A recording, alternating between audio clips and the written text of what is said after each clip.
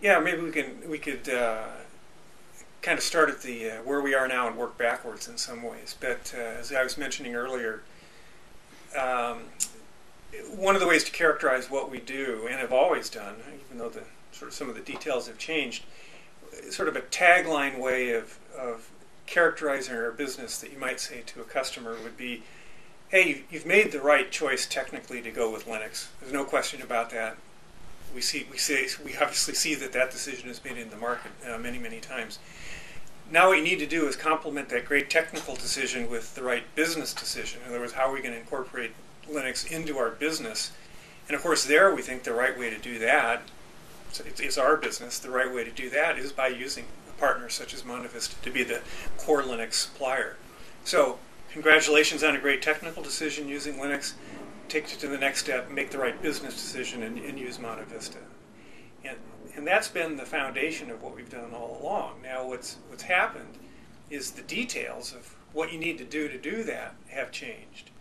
So if we wind back 10 years to when we started, 10 years ago, a little bit over now, when we started the company,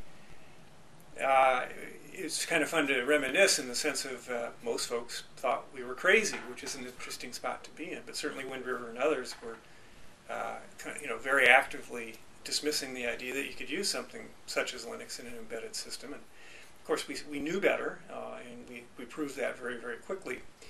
But at the time, it was such an outlier that it was yet another OS that was possible to use in embedded systems, along with the 52 bazillion other RTOSs and so on that people use. In other words, when we started, it was a highly fragmented, and had always been a highly fragmented OS space for embedded systems. And what we were doing is bringing Linux in as yet another alternative. Now, we thought it was the right long-term alternative, and obviously we've been proven right, but just remember that 10 years ago it was in the sea of other RTOSs.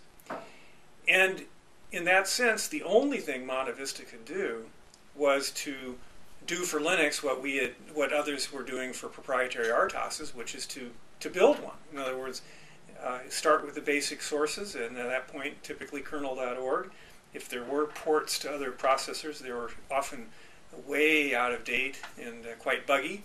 But nevertheless, we were the initial starting point. We had to produce the core distributions, do the core hardware support, and put together a distribution that could be used in embedded systems. And in some sense, that model, although starting with open source and Linux technology, the internal model, the idea of specifying what the features would be, selecting the rev of Linux that you were going to use, trying to pick the best one at the time, which was a challenge early on. But many other aspects of the business were precisely the same as what you did in the RTOS world. And you defined the universe, and it was a universe that was in parallel with the semiconductor makers. They would supply the silicon. The RTOS makers, and now including MontaVista with Linux, would specify on their own and at their own judgment which chips they were going to support, what the feature load would be like, and so on. And that's a very successful model, given the circumstances at the time and given the relative lack of participation by the semiconductor makers, for example. And that worked like a charm. And in fact, that's what pioneered and powered the first, 5 or 6 years of MontaVista growth. We led the charge, and that sort of, in a sense, proprietary model, but using Linux as the core technology, served us extremely well.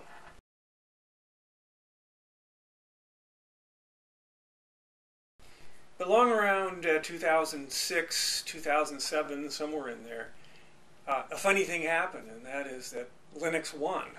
We didn't think it was a funny thing. We thought we were pouring gas on that fire. But it became very clear through market adaptation studies and so on, in other words, what OS are people using in their embedded systems, that's long around 2005, 2006 or so, Linux was in the 30 to 40% range. Now it's well over 50% of new design starts on 32 or 64-bit embedded processors are using Linux. The first time ever there's been a clear winner and a clear standard in the embedded systems OS market, and it started to happen on the order 3 or 4 years ago.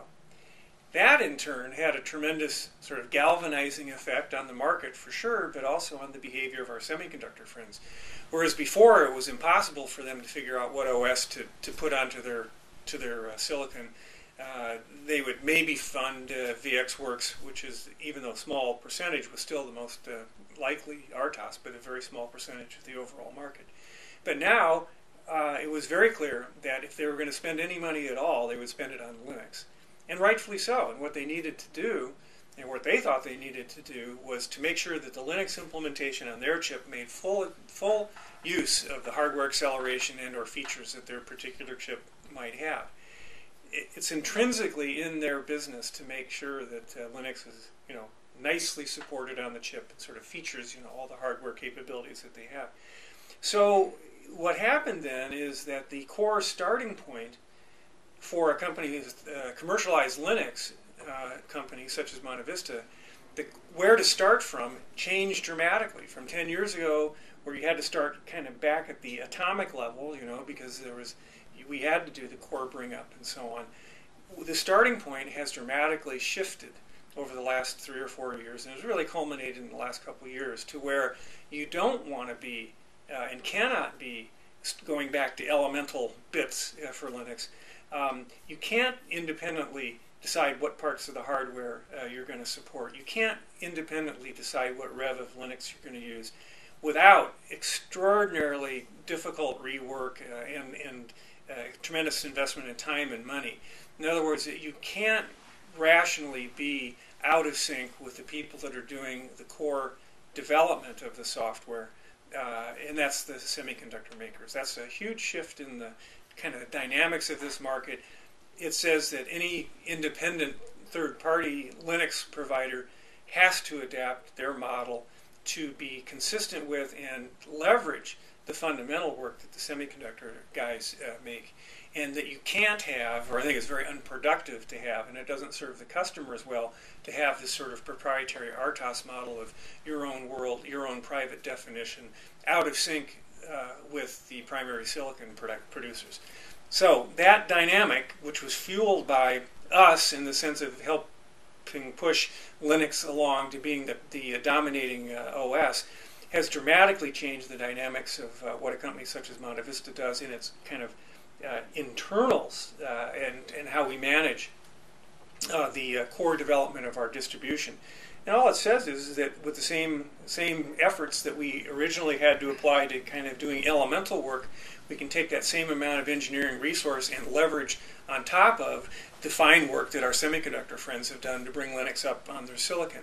And it says, therefore, that the additional features and capabilities, additional testing, whatever that we think is useful to enhance our distribution to make it quicker for our customers to use Linux, that's where we apply those resources. So it's just a shift in focus. But the ultimate end is still to have our customers develop their devices quicker, get to market faster, lower cost, higher quality, the usual things that we've always been associated with.